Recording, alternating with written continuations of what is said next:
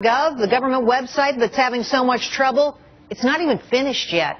It was launched without being done. With us now, Republican Congressman Michael Burgess of Texas, the Vice Chairman of the Oversight and Investigation Subcommittee. Congressman, you sat in today on these hearings. You saw what was said. I want to replay some of the sound about how the website's not even done yet. Listen to this. What portion or percentage of the website remained to be created when you launched on October 1st?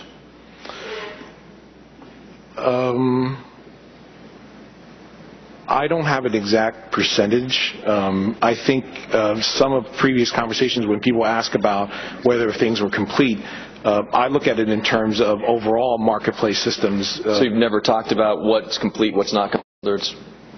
I think there was a set of priority functions that needed to be in place. Like, for example, you had to authenticate an individual. That's a key function that had to. Well, how much do we have to build today still? I mean, what do we need to build? 50%, 40%, 30%? I think it's just an approximation. We're probably sitting somewhere between 60 and 70% because we still have to build the system. 60 or 70% that needs to be built still? Because we still have to build the payment systems to make payments to issuers in January. Stunning. This website not done, and it's unclear to me, Congressman, if Chow is saying that 60% is yet to be built or 40% is yet to be built. Either way, it's a nightmare. It doesn't matter. It doesn't matter.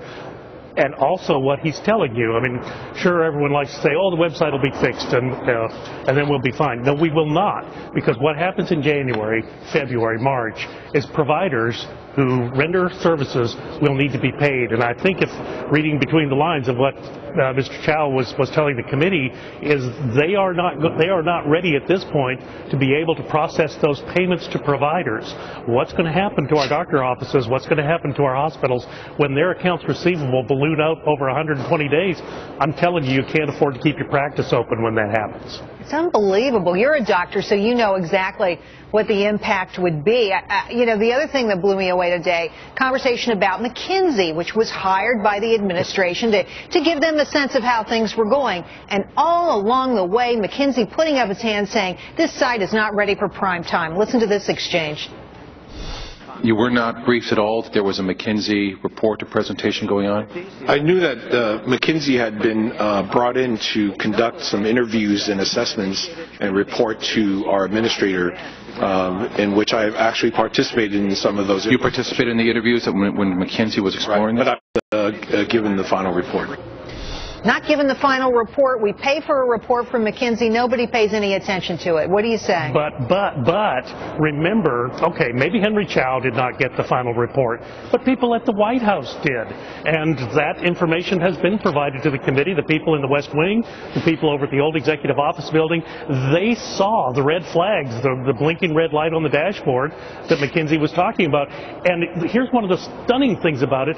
At the very beginning of their report, they put forth the concept that we were not allowed to cross the boundary of October 1st. That is, don't check the weather. We're flying anyway. This thing has to go on October 1st. And Gerri, you remember, you and I talked right before the end of September, right before the end of the fiscal year. That's right. Okay, Republicans were poised on a government shutdown. Why wouldn't the administration simply say, okay, Republicans, you know, we're going to try to work with you and we're going to delay the launch of this thing when they knew full well it wasn't ready? Congressman, I mean, we've seen this happen over and over again with this administration, right? The president brought in a bunch of CEOs from all over the country to help him assess unemployment in this country, find out what to do. They wrote a report. He ignored it. He called for a big report in his first 4 years in office on what to do with the debt and the deficit, completely ignored that. This is what this administration does. They pretend to be leading, guiding, finding solutions, but at the end of the day, they don't know how to implement. And I think there's no clearer example of that than the Obamacare website. They lack a closer. No one can close the deal at the end of the day because no one could go to the president and say, "Sir, this is a fraud that we're rolling out tomorrow. Someone had better do something." Everyone who came to our committee, Secretary Sebelius, Gerri Cohen, who's the head of the office that was in charge of all this stuff, they repeatedly said they would be ready on October 1st. Right. I asked Gerri Cohen on September 9th. Less than 2 weeks before they went and crashed, I said, are you going to be ready? It's a yes or no question, sir. Number one, he wouldn't provide an answer, but the answer he provided was in fact absolutely false. It was clearly something that had been rehearsed, and they knew at that point it was absolutely untrue. Well, I want to ask you about the reason this whole hearing went on anyway was about security. There are huge concerns about the security of Americans' information on this website. So let's say you're desperate to get insurance coverage. You don't have health insurance coverage. You want to get it. You go on the website. Then what are you at risk for, Congressman? Well, to tell you the truth, I'm not sure, other than the fact that I go on the website myself. I'm required to buy my health insurance through the exchange. And I'm trying to buy in Texas, where I can actually see doctors who are in Texas. It is frightening because you keep having to enter your Social Security number or give it to someone over the telephone, and your application is still not completed. Here we sit, 6 weeks after the launch date, and I'm still not through with the process.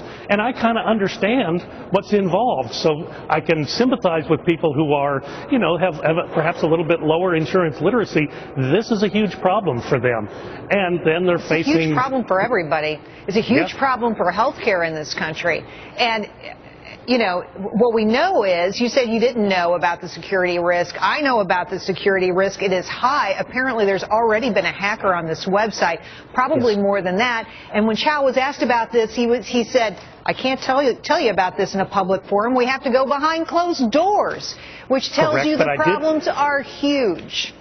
I did get the commitment from him to come back and make that presentation to committee staff behind closed doors. You're right. We need to know just what the extent of this is. He said he couldn't detail it in open session. All right. We'll give him the opportunity. I just wish someone at the White House would take some responsibility. And I have no beef with Henry Chow. He's a career civil servant, but someone needs to be held accountable for this at some level. It's a crime that the only person who's lost their job over this was the D.C. insurance commissioner, who had his problem was he told the truth. That should not be the marker that we use.